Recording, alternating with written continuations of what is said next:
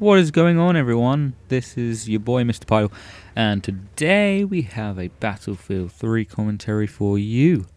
Basically this is Rush on Karg Island, and I know this is a really long video. I've just got a lot of stuff to say, really. So, first off, as you can see, yeah, it's Rush on Karg Island. I think it's the whole match. I've no idea what weapons I use throughout the game. Yeah, so that's in the background as a backdrop, really.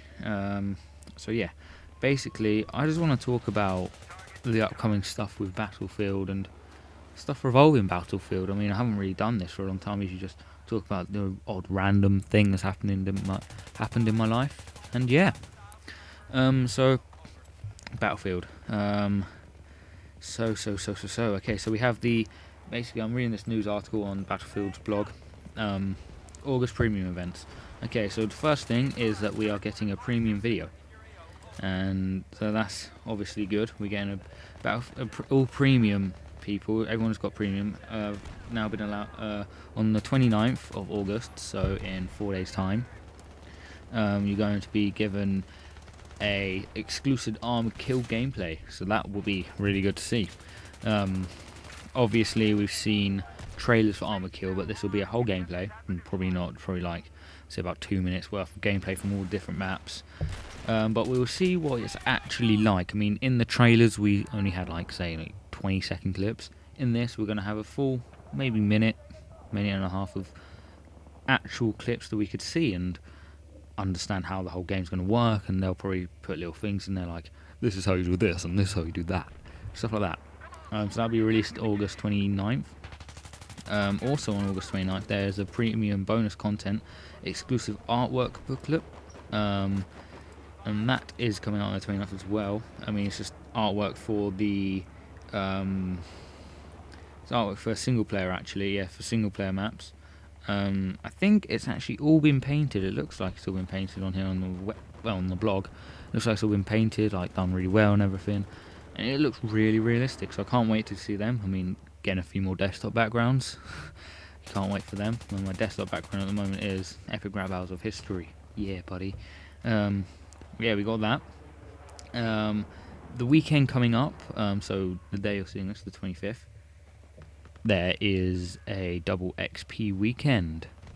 And the last double XP, and basically what they've done, actually, Battlefield have tweeted out and stuff. Go to the Facebook page and do a load of shares and stuff. For every 5,000 shares, they're adding another 48 hours onto the double XP weekend. And I know for the moment it is nearly, it's not even a weekend even, it is nearly a week. I mean, they're going from the 25th of August to the 31st of August, so it's a 5-day premium double XP event.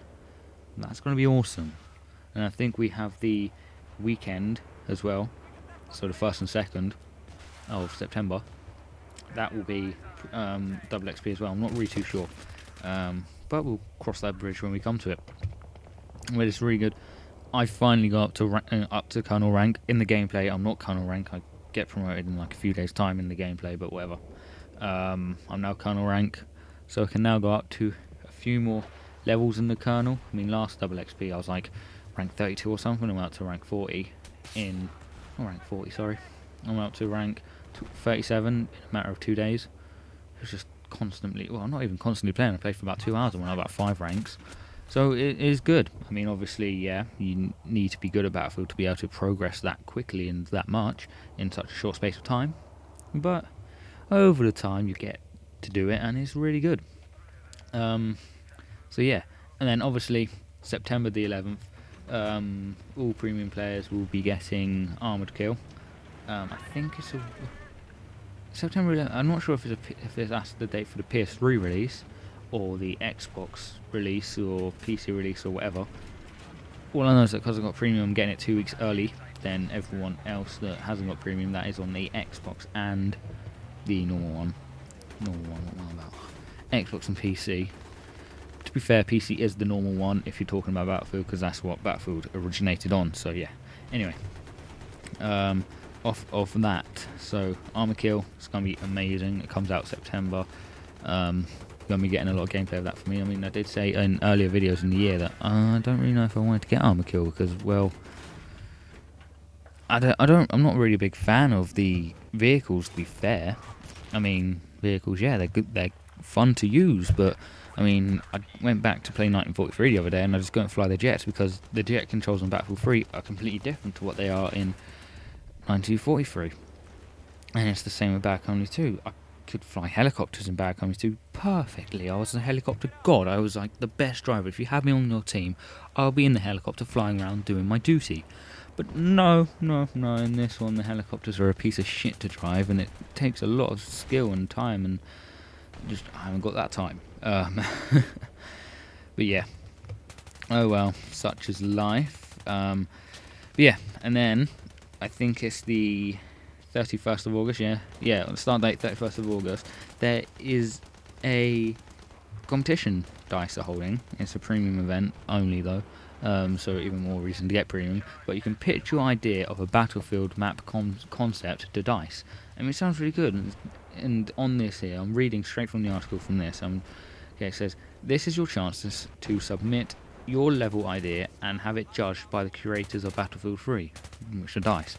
Pitch your most awesome idea for a Battlefield map, and you could win an extremely limited edition Battlefield 3 lithograph, don't know what that is, signed by the DICE team. Full details on how to enter, blah blah blah blah blah, and all that lot. And it's gonna be really good. So yeah, I'm gonna pitch an idea definitely, because if you don't pitch an idea, you got no hope. Okay. Because like the idea is just like, oh mate, because you could come up with so many. I mean, you could have lots of different types of maps. It is just going to be amazing. I mean, like, God, I could just think about the ones that you could have. I mean, I'm coming off the top of my head right here, but you could have, say, like back in the Bad Company 2 maps, you could have like a jungle map again, because those maps were really good. The colour schemes and stuff in that game were amazing. I mean, in Battlefield 3, it's more to a bluey side, if you know what I mean. There's more blue involved in the game, but in Bad Company 2, it was more saturated and the colours were amazing. If you have a map like, say, Laguna Presa, that would be perfect. I mean, that would be a perfect map idea. And you say, you know, you could submit, like, it's like Laguna Presa, but not Laguna Presa. It's set in South African jungles, South American jungles, like near the Amazon River and stuff like that. Or you could even like submit an idea for like an actual game type, like a new game type, like say, I don't know, like a jet race even, like so you fly in like not in a straight line. It has to be obstacles and stuff. You go through like checkpoints and stuff in the air. I mean, that would be a really good game mode to play. I mean, or you can have Battlefield 3 air superiority, which I guess is kind of like armor kill, but air superiority in 1943. That was a brilliant game concept there. I mean, I would play that game for hours. I played air superiority in Battlefield 1943 just to really get a feel for the planes. I mean, so there needs to kind of be a game mode in Battlefield 3 just so people can get a feel for the games and say like just get a feel for the jet and like the planes and stuff. I mean, yeah, Armored Kill's coming out, so there will be a lot more chance to do that, but most people know how to use tanks, most people know how to use jeeps and buggies, because it's just simple, you drive around and shoot. With the jets, though, it's more complicated, and especially the helicopters, because you've got the massive rotisserie blade, it's going round, and that gives you your lift. But then you have the one at the back, which then allows you to turn and tilt and stuff. Now that one, the helicopters are really difficult to fly. I mean, you have the coordination skills, definitely, because you're able to play Battlefield. If you don't have coordination skills, then why play Battlefield? But it is really, I think the concept of having like a vehicle-only thing, which is what they're doing with Armored Kill, but like a plane-only map, or say a helicopter-only map, or you could have like a game type, like, it's not like Gunmaster, if you know what I mean, but like, so you start off in all these different vehicles, so you have to get one kill with one vehicle, like say, kill someone in a buggy. So like at the start everyone's with buggies and you're flying around with the buggies. I mean, obviously when it gets to the heavy armor, then you're allowed to have RPGs and stuff to try and take them out, but every single time, so like say you start off in a buggy with a MG at the back and only one person per buggy, so you get in your buggy and you ride down the map and you see someone and they stop and try and shoot at you, and you're like, okay then. So you jump into your MG and you start shooting at them, and then the first one to, and then once you get the kill, you don't die, you get reset back to your spawn, but you then spawn in, say, a, what would it be, like an LAV or something, and then you, exactly the same thing happens, you kill someone, and then you go into a tank, and then from the tank you go to a helicopter, like an Apache, like an attack helicopter, then from the helicopter you go for a jet, and then once you complete it with the jet, you win the game. I mean, yeah, that could be over really quickly if you're good with vehicles, but it'll be a fun game mode to play. I mean, especially if you're friends. I mean, it could just be like a private match game mode, if you know what I mean, and stuff like that. It'll be really fun to play. See that just like it's just amazing. I mean, I would happily sit there all day and just play that game mode with people in the jets and the cars and stuff, because that would be really fun. And probably a lot of you will agree with me that would be really fun. But it's just like some people will obviously abuse that and play the crap out of it, and then find how to just get the jet almost instantly and win the game. But then with things with the jet, you would only allow to be able to use the normal bullets. So taking out a tank would be a lot harder. And the only way to really get a kill with that would be if some match is still in a buggy, which would be really unfair, to be fair. But hey ho, there. So yeah, and we are only just about 12 minutes into the commentary, and I'm kind of running out of things to say. I've got 2 more things really. Battlefield 3 Premium Edition. Now, if you played Bad Company 2, you would know that they released, I can't remember what edition it was.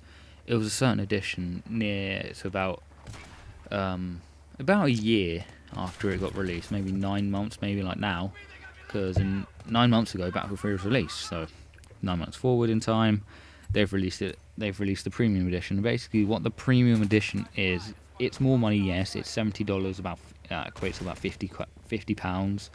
Not sure how much it is in euros. Sorry, European folk. But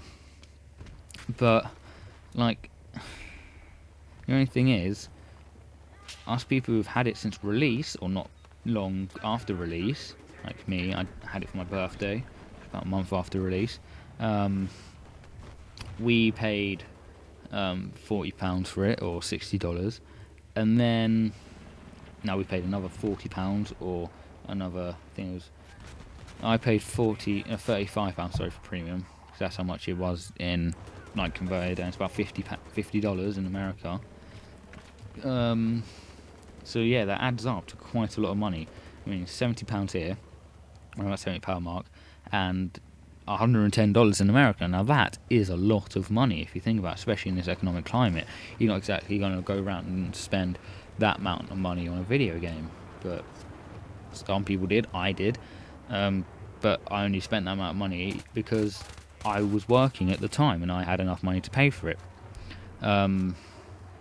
But it's like these people are now getting a shortcut, because they basically, the Premium Edition, it gives them Battlefield 3, obviously. It gives them back to Karg, well, it gives them all the premium stuff. Yeah, they also get a chance to. I think there's. I think they've got all the weapon unlocks as well on the store, on the in-game store.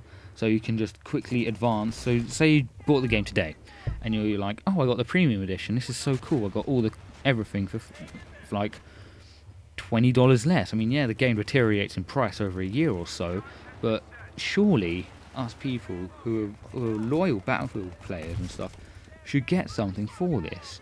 I mean, like in Team Fortress 2, I mean, like before it became like a free-to-play game, everyone who bought it before it became free-to-play, they got a special Team Fortress 2 hat. I mean, yeah, it's not really much compensation, but I mean, it's something. I mean, we should get something to say we got it before the Premium Edition.